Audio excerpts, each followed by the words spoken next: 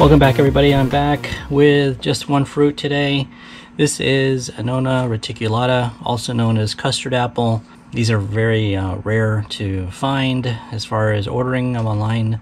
I do have a tree from Laura Farms that San Pablo is supposed to be a very productive, high fruiting tree, so I'm glad to have it. But I went ahead and got these fruit. These are San Pablo fruit that luckily enough I'm going to be able to taste it probably a couple of years ahead of when mine is going to fruit.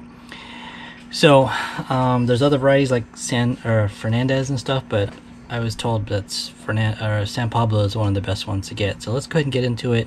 These are pretty huge. I don't know if you can tell looking at it, but here is I have my scale right here. We'll just weigh it real quick. This one is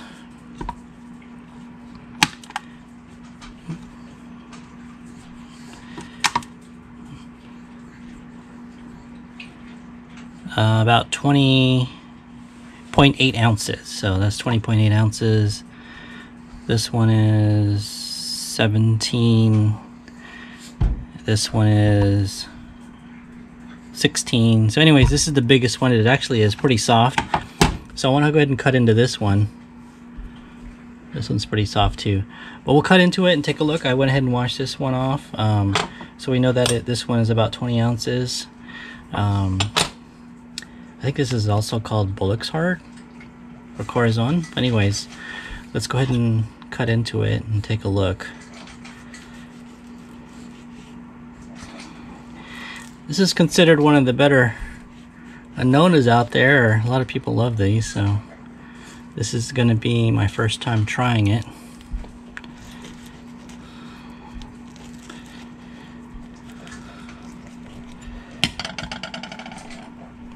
So it's got this beautiful kind of rosy pink flesh there. So let me just grab my little magnifier and we'll take a close look at it. One sec.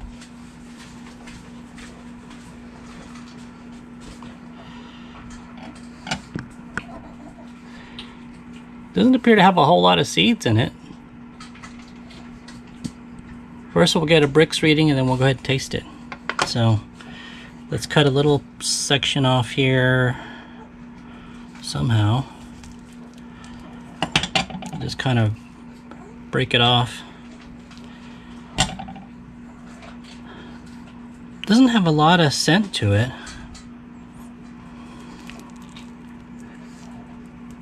It's not super juicy. Hopefully it's kind of like creamy. Hopefully I have enough fluid there that I can get a Brix reading. It is reading about 22. So let's go ahead and we'll take a bite out of it. It's got this beautiful color though. If you look at it in person, it's almost like a really rosy pink.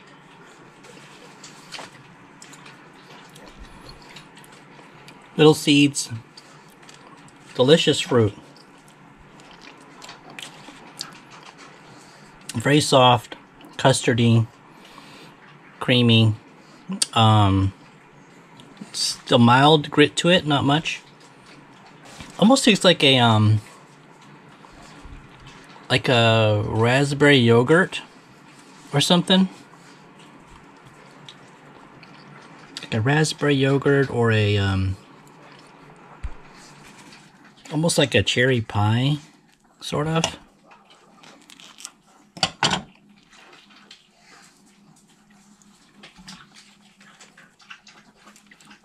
These little small seeds, a little bit smaller than a cherimoya, but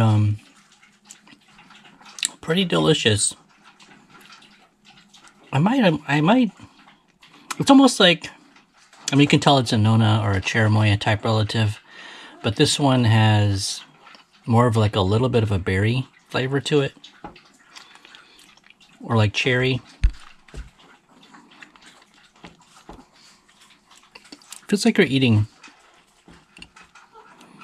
sort of like a pie filling or a yogurt or something. Really interesting. It's delicious.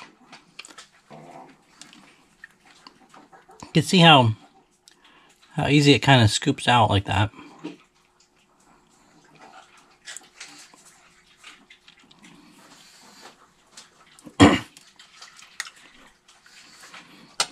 a lot of different flavors in this.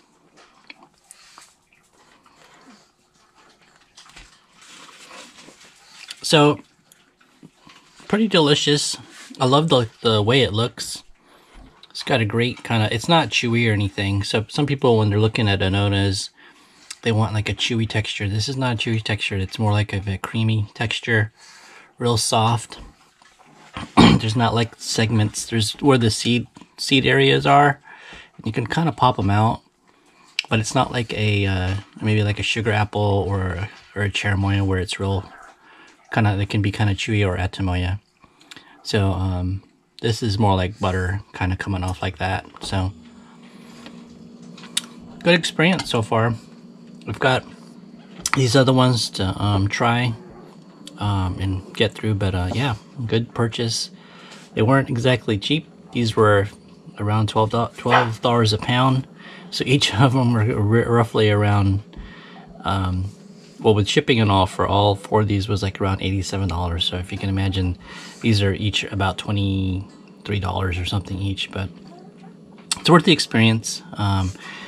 Hopefully soon my tree will start bearing, so I don't have to really order them. But all right, guys, that's it. I'll see you next time. Take care.